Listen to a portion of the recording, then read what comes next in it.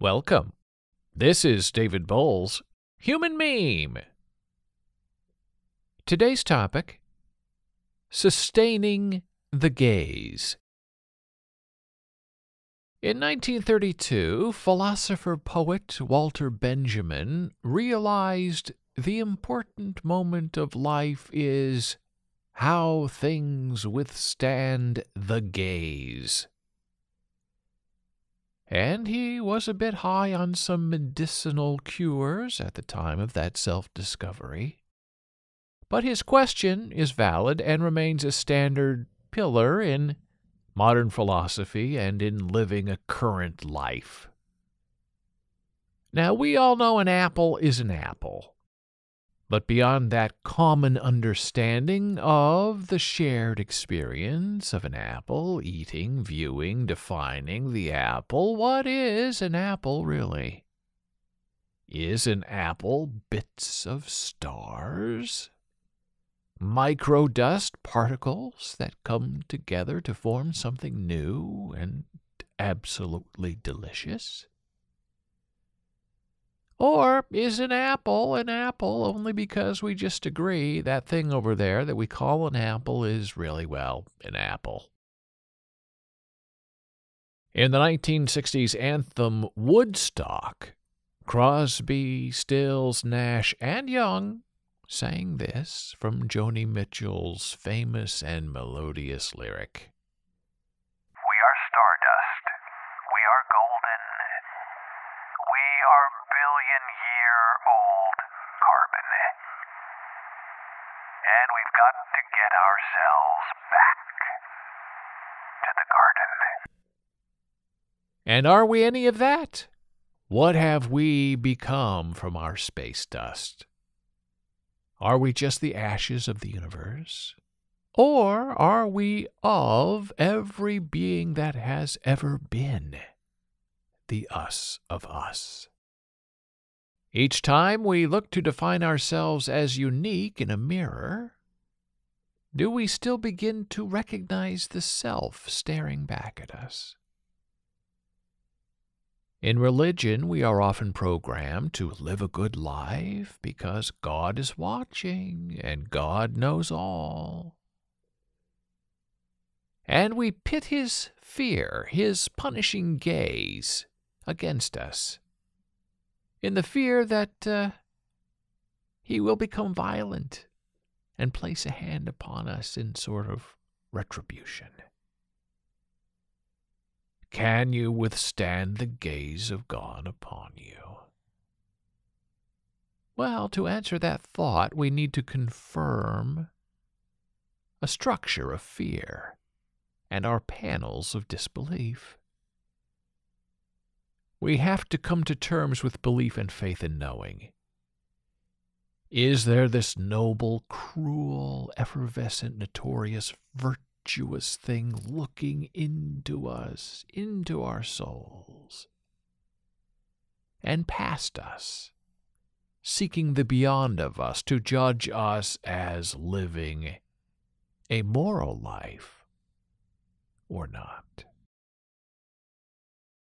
Well, now let's travel on beyond those common notions of knowing in this Human Meme podcast. Let's take the next step of due diligence in living this human life. We gaze, we are gazed upon. But can we sustain that gaze? It is not enough to just sit and ponder. We must also know, understand, reckon with, recoil against. We always want to know. We always need an excuse. We forever must find a reason. And we do not get there to sustaining the gaze by simply looking at our hand all day and wondering about apples and about the universes held therein. We have to actively think and ponder. Never blinking, never knowing, always focused, always yearning, always reevaluating what we think we already know. And sustaining a gaze is tiring. We have to maintain the gaze even when the object of our thought is not among us or about us. We are forced to multitask and to know and to remember. So how do we sustain our gaze? And what is worthy of this impulse? Some would argue we should start with ourselves, then the things that are important to us, and then the things that inspire us, and so on. But not many of us want to spend a lot of time sustaining our gaze on unpleasant things, even though we should. We don't want to know things that haunt and frighten us. I wonder if we should spend more time sustaining our gaze, focusing our thought, focusing on the small things that tend to go unnoticed, all in order to find relevance by relationship. The forgotten and the ignored are certainly there, still there, and vibrant, even though they may not be in the forefront of the memory of the masses. And that, my human being friend, is where an advantage can be cleaved by the observer, the gazer, you, in sustaining relevance to what has been forgotten or forbidden. Cultures, languages, and even people begin to fade away and wither because of inattention and disabuse. If you want something to disappear, you simply stop giving it your energy and your time and your sustaining gaze. And quickly, what was once worthwhile and important is now nothing and unsublime. To resurrect something with your gaze, and a gaze is more about thought centering and actually seeing. You think on it, to know it as well as you know your own hand and your favorite apple. And in that process of resustaining importance, you begin to give life to a series of moments that, once again, begin to matter. You can gaze to reanimate anything. So let's take an author like Mari Sandoz. She's infinitely good and famous, and she was a Nebraska writer. Famous last name, excellent books. Dead in 1966. And few people today know Mari Sandoz.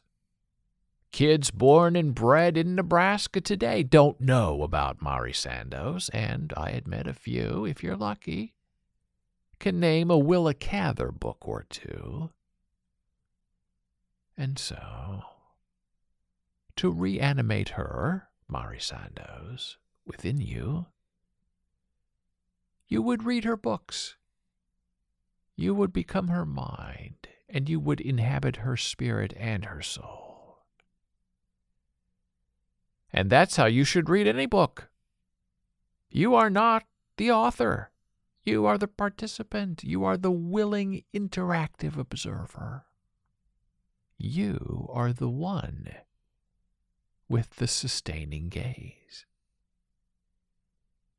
And as you begin to become one in the world of Mari Sandoz, you will want to sustain this momentum by sharing and teaching and telling others what you learned.